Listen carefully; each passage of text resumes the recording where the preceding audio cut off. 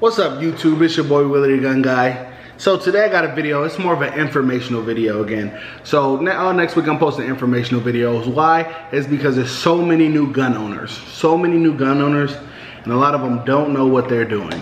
Like I was at the shooting range the other day. You know, a couple of misfires, happening, mishaps. A lot of people shooting right over the mounds. So a lot of stuff been happening to where I just want to make this video for the new gun owners who decided to come in. So today we're gonna actually teach you guys how to shoot. This is gonna be it's like my beard is tangled up right there. So this isn't gonna, we're not going to the range today. This is day one. This is day one. We're not going to the range today, guys. We need to actually learn how to shoot. This is free info I'm giving you guys, because they teach you guys this at the range for $100. You know what I'm saying? So today, you guys looking at my beautiful CZP09. Let me give you guys a close-up of that. So look at that, beautiful. So first thing you want to do with learning how to shoot is always make sure your firearm is clear unless you know it's not clear. And what I mean by that is, in a real life scenario, I don't want to keep this gun laying around if I'm not using it. So if I got this gun laying around, just think about it. Anyone, a kid, minor, teenager, first of all, definitely teenagers, because they love, like, oh, gun? I'm gonna take pictures and post it on Snapchat. I'm gonna show my friends. I'm gonna go take this out the house. You guys gotta think before you act. So a gun is not a toy, unless it's a BB gun, you know what I'm saying? Because that was pretty fun. But let me get serious. A gun is not a toy. First thing you want to do, if you don't have nowhere to lock this up at, and say you're going to keep it in like a dresser drawer, make sure your firearm is empty if you have kids around. So based off of this, I can tell this firearm may or may not have something in it, just because this is locked back. So let's see, guys. Load it. I'm sorry, the magazine is loaded. Firearm. I'll be loaded. So it's empty now, but this is still locked back in that position. Boom. So now your firearm is empty. So that's step one. If you're not going out, if you're not comfortable with firearms, make sure it's empty. I'd rather you make sure it's empty than you shoot yourself. So step one, make sure your firearm's empty. Step two, make sure you have a firm grip on your firearm when you're gonna shoot it. And when I say firm grip, you better ball up your fist like you're gonna knock somebody out. So, firm grip around that handle, firm grip. You see that? You see the muscles popping out? Firm grip. Because when you shoot this, you don't wanna be all over the place. You don't wanna have it shake your hand. When you shoot this, you want as minimal recoil as possible. So firm grip, make sure your hand is all the way up top. Your hand should match perfectly right there. Firm grip, boom. Then you want to go ahead and get your second hand. Whatever's best for you though. It's whatever most comfortable for you. This is how I shoot. And from the past videos, you guys see how I shoot, you guys know it works. So this is how I do it. Another ball fist. I'll put these three fingers over these three knuckles and I squeeze tight. So I'm always squeezing tight, and that's on both my left and right hand. Why? Because you don't want this firearm jumping around. So, boom, that, squeeze tight. And then on this side, I always keep this one up, and then I always keep that one on top of it like that. So, boom, boom, boom, all three angles. So, there's two ways you can do this. When you draw from the hip, so this is, this is if you're carrying. On a day-to-day basis, when I carry, I have one in the head. So if you're carrying, you draw. If you don't have one in the head, now you have one in the head. For demonstration purposes, it's not one in the head really. I have this sitting on the side. But I say when you pull it and you draw, I would say it takes a second away, and then you have to go aim.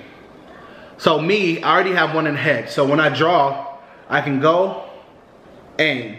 And I pull it up like this to keep it facing towards my body, just so I'm not actually facing it at anybody who doesn't need to fire and face at them. And also, what can happen is your mind works faster than your I don't know if it's one of the two. Either your hands work faster than your mind, or your mind works faster than your hand. So if it's your mind works faster than your hand. So in the situation where you may have to discharge your firearm, by the time you've already thought about shooting your weapon, you already shot it. So you pull, you aim, you shoot. Me, I just always want to make sure it's clear. So you pull, you aim, you shoot. You pull, you aim, you shoot. You pull, aim, shoot. You guys just want to keep going over that. Pull, aim, shoot. Now for me, it would be a little bit simpler. It would just be pulling, aiming, and shooting. For guys who don't carry with one in the head, you gotta pull, bring it up to your other hand, and then boom. So this is a longer slide. I believe this is 5.5 inch barrel. With this, I would say it's a slightly bigger gun. I can grip my whole hand around it, and this also carries 19 shots, maybe 20 shots, plus 1 or 2. So the best bet, just get comfortable with the firearm. One thing I can tell you, this isn't okay. Keep your finger off of that trigger. Let me tell you, because, and this is me being a gun owner and, you know, being truthful with you guys. I've literally pulled the trigger not knowing there was something in there at least once or twice, and then just like, and that's a negligent discharge. So that's just you just being all funny, just bah. Why? You know, I was younger then, I'm older now, but in situations like that, I was lucky because there wasn't no one around, you know, and I didn't shoot anyone. But for other people, you might not be so lucky. You might be playing with it and boom, and shoot somebody. So keep your finger off the trigger unless you're gonna use it. You can keep it up here, you can keep it across, whichever one is more comfortable for you. So always keep it pointed in the same direction. If you point this at me, like the guy in the camera is pointing back at me, you better use it. If you're gonna point this at somebody, you better use it. Why? Because a whole lot of legal trouble is what's gonna happen if you point this at somebody and sorry, if you point this at somebody and you don't use it.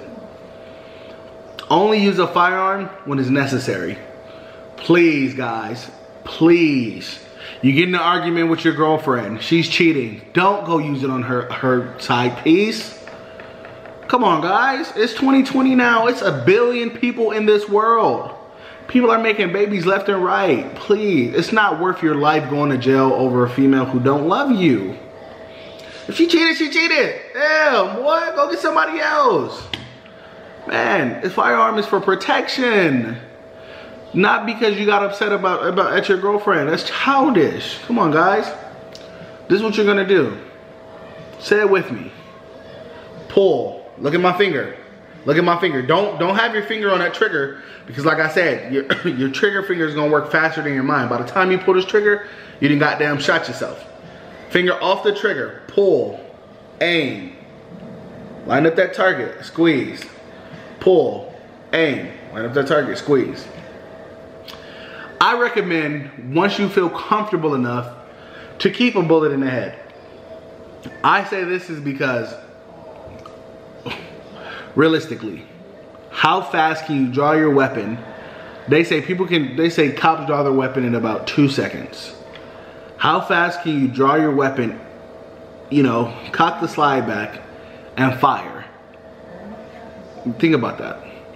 And what about this? Think about in this weird situation where you pull your firearm, you cock it back, right? First bullet go in, you pull that trigger, pow. What if nothing comes out? Now you just wasted precious time, a whole lot of seconds by cocking that gun back, shooting, nothing came out. Now you gotta bump, check, slide, however the saying goes, bump it, rack it, take that bullet out, and then shoot again. In real life situations, Every second counts. So this is something I carry on me like on a day-to-day basis. This is my, like I said, this is my Glock. I mean, this is my CZP09. Glock, guys, I swear, they always want a Glock. So this is what I use for conceal. Smaller round. This one is already empty. This is gonna be my Smith & Wesson 45 Shield. This is empty. I like this one for conceal. This one is 6 shots plus 1 slim. So I know you guys be like, you just said you don't like slim. I didn't say I didn't like slim. I said the Glock 43, I don't really like the slim version of it just because the pinky extender is hard for me to carry. But for this one, this is a 45. So let me actually show you the difference in between the mag sizes. So this is a 45. And this is 6 shots. This is 6 plus 1, so this is 7. So look how much longer that is. So you put that in there, and I got a perfect grip on here, perfect conceal, and it shoots really well. So boom. So firearm safety, #1 priority. So step 1, firearm safety. Step 2, keep your finger off the trigger. That goes into step 1, firearm safety. Step 3, don't carry with one in the head if you're not ready. That ties into step 1, firearm safety. Step 4, pull, aim, shoot. When you're comfortable. When I say when you're comfortable, because you have one in the head when I say pull, aim, shoot. So, if you're not comfortable, pull, rack the slide, aim, shoot. So, like I said, this one will be conceal. In a conceal situation, pull up that shirt. You know what I'm saying? Pull up that shirt. Grab it out. Rack it back. Boom. Hit him. It's okay if you miss your first shot. You might be nervous in situations. That's okay to be nervous. But just think about it. With a gun like this and a smaller compact weapon, you don't have that many shots to work with. So if this is the only gun you're carrying on you, or say you have like a maybe Taurus G2S, 38 Special, 6 shots, Glock 27, 10 shots. Every shot counts. So you can't just be free willy-nilly, just bang, bang, bang, bang, bang, bang, bang. It's not gonna work like that. In a real life situation, you have to be conservative. Unless you're carrying more than 1 mag with you, and I know a lot of people don't do that. They probably just have the firearm with the 1 mag. Me, I like to carry outside the waistband or inside the waistband. And also maybe a knife or something, another firearm in my car. One thing I can say is I understand how crucial it is with 6 shots. 6, 7 shots. So 7 shots and then 1 in the head, 8 shots. Now, if you're not tenured, you know, if someone comes guns blazing, the closer you get to the target, the easier it is gonna be shoot. So if you haven't been shooting 30-yard shots at the range, don't shoot 30-yard shots in real life. You know, maneuver, get a little closer, maneuver, get a little closer and take that shot, because in a real life situation, you and this firearm could save lives. Regardless of the narrative of what everyone's telling you, this firearm saves lives more than it takes lives. It might not be on the day-to-day news, and it might, because you guys hear, oh, mass shooting this, mass shooting that, mass shooting this. Not every gun owner is a bad and irresponsible gun owner. Get yourself a firearm. You know what I'm saying? 2A strong. Learn how to shoot. Pull, aim, squeeze. Willie the Gun Guy's out of here.